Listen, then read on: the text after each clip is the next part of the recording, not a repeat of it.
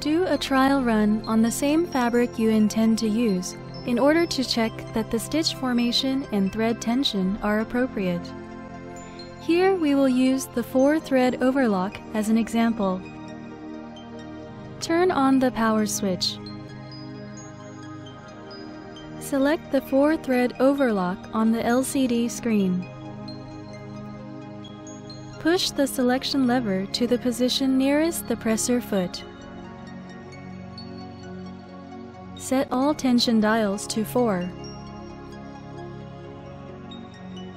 Check that the upper knife is in the upper position.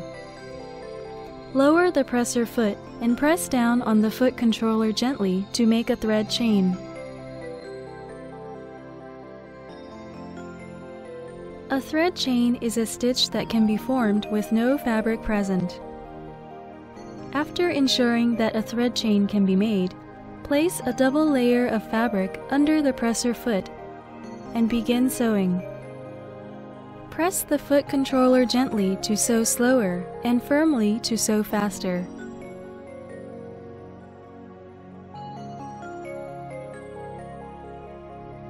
At the end of the seam, continue sewing a 5 to 6 cm long thread chain.